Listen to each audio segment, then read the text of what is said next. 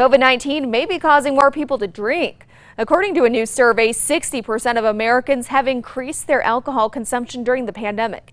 Here's News 13's Ariana Kraft with what this means for New Mexico. The Center on Alcohol, Substance Use and Addiction says there's a serious uptick in alcohol use here in the state, creating long-standing problems. We never want to lose sight of the suffering involved with alcohol and drug abuse.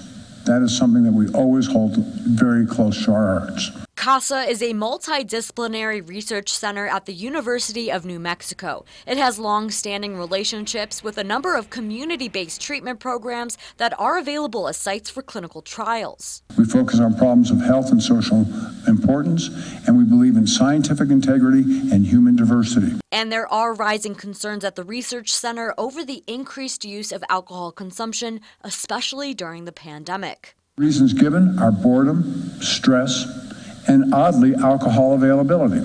Addictive behaviors lead to suffering. It affects health, public safety, economic productivity, the majority of preventable illnesses, injury, and death. New Mexico is no stranger to the tragedies caused by alcohol use. Alex Martinez and Daniel Ortiz, two young mothers with two children each, had been drinking in the evening and using other substances and crashed their car, flew in the air, hit the wall, and two children were killed, a 2-year-old and a 7-year-old girl.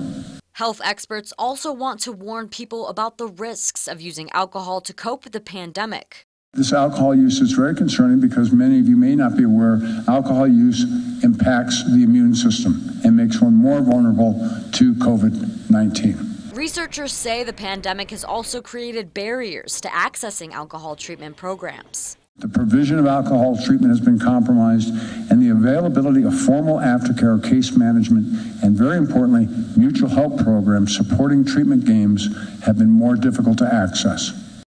Leaders with CASA say people affected by alcohol and drugs can change their lives for the better. The research center says that's all a part of their mission. Back to you. Thanks, Ariana.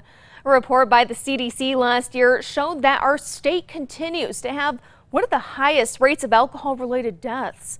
Researchers looked at data over 4 years, ending in 2015.